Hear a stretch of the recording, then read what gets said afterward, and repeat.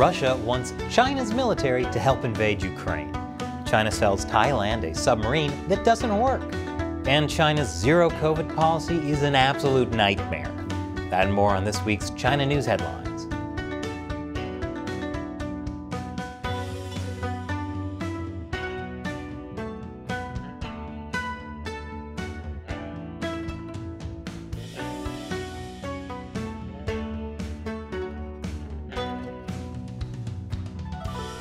Welcome to China Uncensored. I'm Chris Chappell. This episode is sponsored by Surfshark. Whenever you go online, especially if you're in an authoritarian place like China or Hong Kong, you should be using a VPN like Surfshark to protect your identity. Well, I'm back from my vacation in California, and somehow I'm no longer feeling relaxed because Russia is still shooting missiles at Ukraine. This war has lasted longer than Tom Brady's retirement. And now, U.S. officials are saying Russia is asking China for military and economic aid, which makes sense because the US and the EU have put massive sanctions on Russia.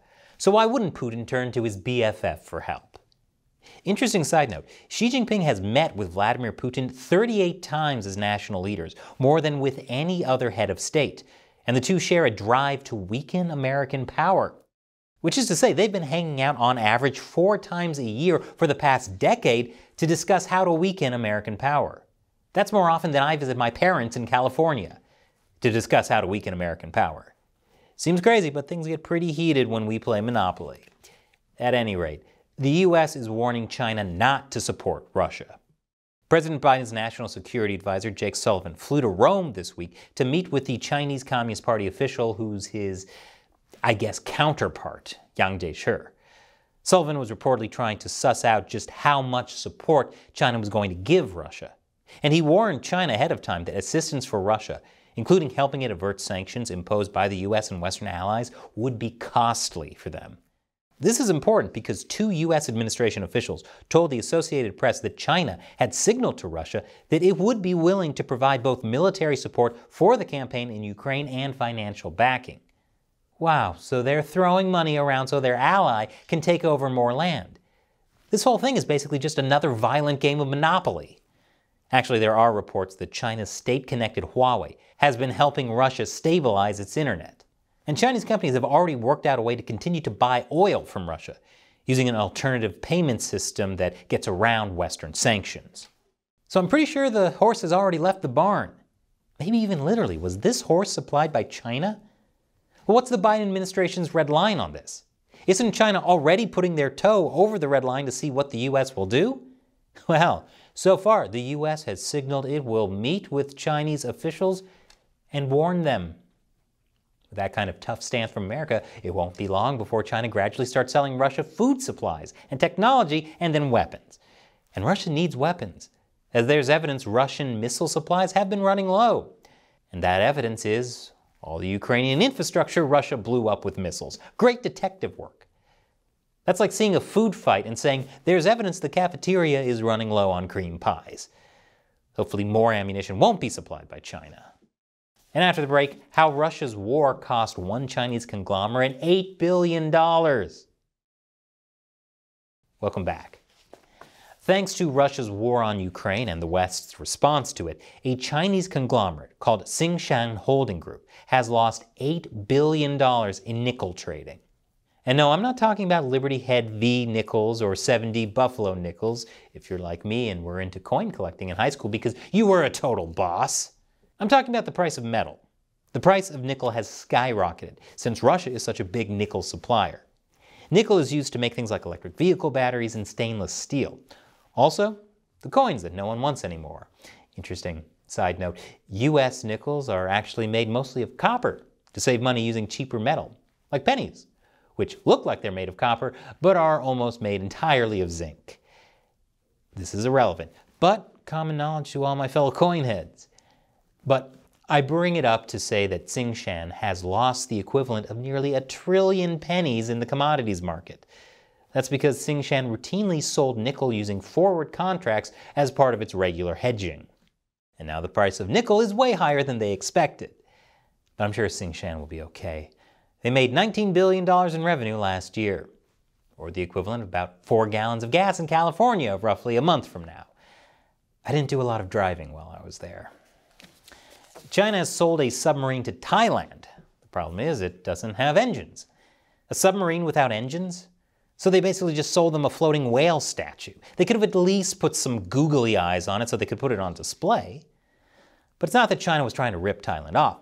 And yes, I know how that sounds. Saying China wasn't trying to rip someone off is like saying an otter wasn't trying to be adorable. That's just what they do. They can't help themselves.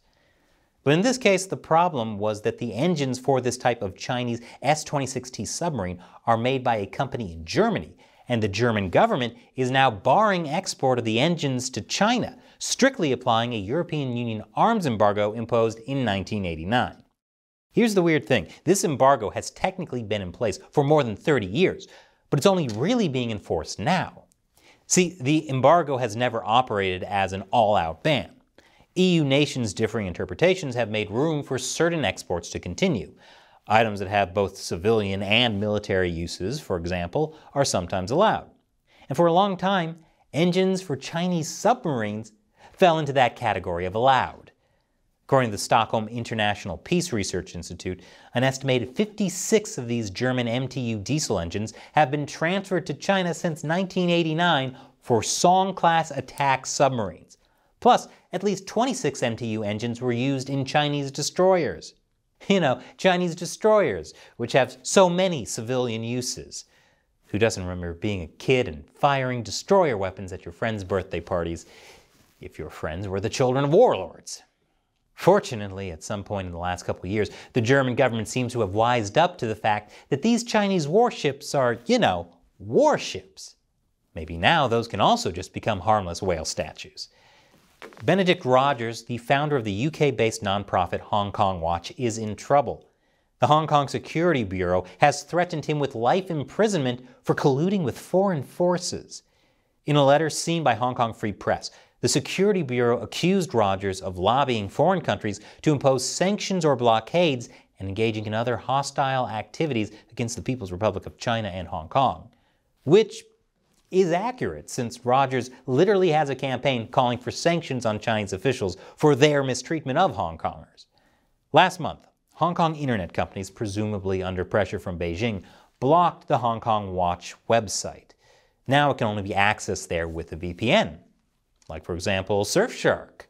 The scariest part, though, is how Chinese authorities are directly targeting Benedict Rogers, a UK citizen.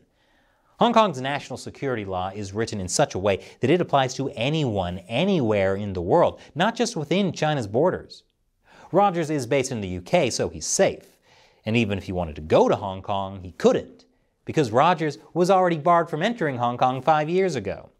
So yes, Hong Kong authorities want to imprison him for life in Hong Kong, but he's not actually allowed to go to Hong Kong, according to those officials. Someone didn't think this one through. While Rogers can't go to Hong Kong, he now has to be very careful when he travels.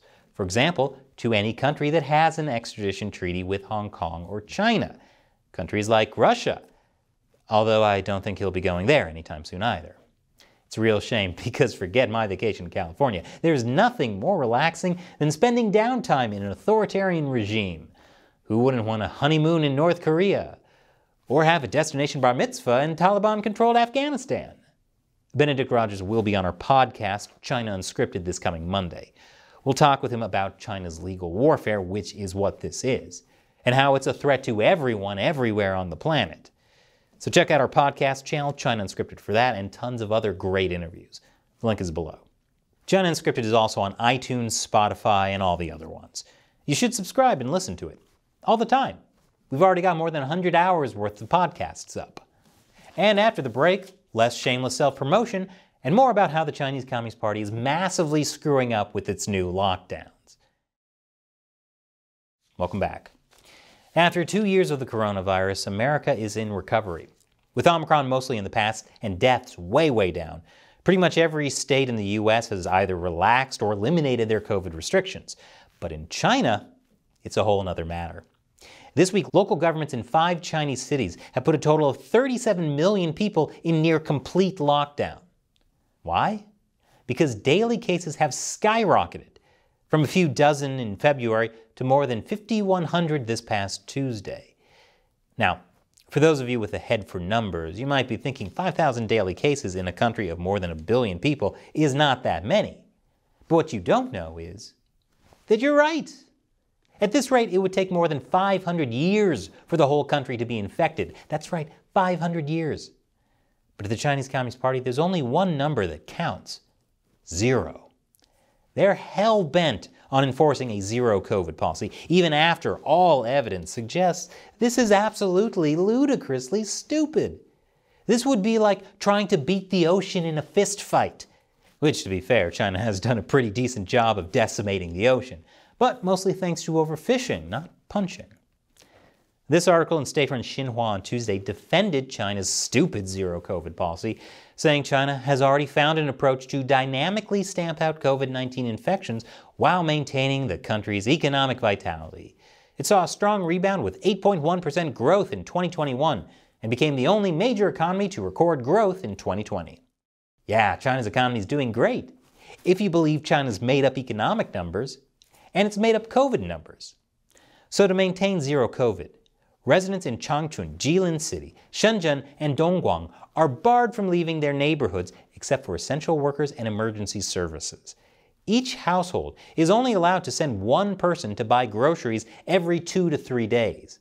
And Langfang went a step further in prohibiting all residents from leaving their homes except for emergency reasons. And sadly, going to the theater to see Doctor Strange in the Multiverse of Madness doesn't count as an emergency reason. And it should. Because if you don't see this movie, how are you going to be able to follow the plots in the subsequent Marvel movies built on this one? If anything, the CCP should encourage the whole world to go out and see every MCU flick, just so they can say to Taiwan, see how happy those movies are not being standalone or independent? Why can't you be more like them? But anyway, I feel really bad for the people who live in China. The regime can just do whatever it wants to you anytime. They want to lock you down for any reason? They can. And you have no recourse at all. But you know who I feel even worse for? Me. Because China's zero COVID lockdowns are really messing up the global supply chains. Where's my Gilmore Girls Complete Series box set? I ordered it 2 months ago and it still hasn't arrived. I sold off my coin collection to pay for that.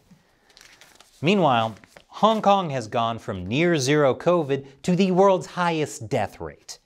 Over an 8-day span earlier this month, they counted more than 23,000 positive cases per day, which in a city of 7.5 million people is a lot more per day than all the rest of China?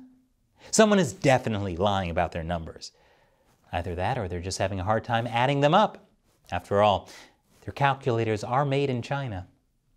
But at any rate, it's gotten so bad in Hong Kong that their crematoriums are nearly full. The more than 4,000 recent COVID deaths are mostly among the elderly, unvaccinated people, and care home residents. That may be partly because only about 35% of residents 80 and older have received 2 vaccine doses. In most Western countries, 80 to 90% of the elderly are fully vaccinated. And on top of that, more than 2/3 of those elderly in Hong Kong took Sinovac, the Chinese-made vaccine. 1 or 2 doses of that vaccine offers negligible protection against Omicron. And I'm not willing to rule out the possibility that Andrew Cuomo was put in charge of the nursing homes in Hong Kong. Way to fail into a lateral position. But you know who's really to blame? America. On Monday, state-run China Daily published this cartoon suggesting America created COVID. And that illustrates China's fundamental problem. No, not the propaganda. That China thinks it's normal to work with coronaviruses with only gloves and goggles. You need biosafety level 4, people. That's how we got into this mess in the first place. All of this sheds light on why China may support Russia, though. It's all to help their zero COVID policy. After all, if they support Russia, kick off World War III, and get the entire planet nuked, then there will be no more coronavirus cases. Zero COVID achieved. Who's absolutely ludicrously stupid now? And this episode has been sponsored by Surfshark. Because if you want to access the internet without being blocked by internet providers or being monitored by your government, you should hide your internet activity with Surfshark. Especially if you're in Hong Kong, where your favorite websites are being blocked unless you're using a VPN. With Surfshark's IP and DNS leak protection, the government can't tell where you're really connecting from, and neither can your internet service provider.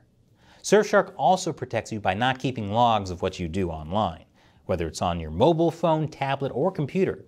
And you can connect as many devices as you want with just one account. So try out Surfshark. They've got a special deal that includes 83% off a 2-year plan plus 3 extra months for free.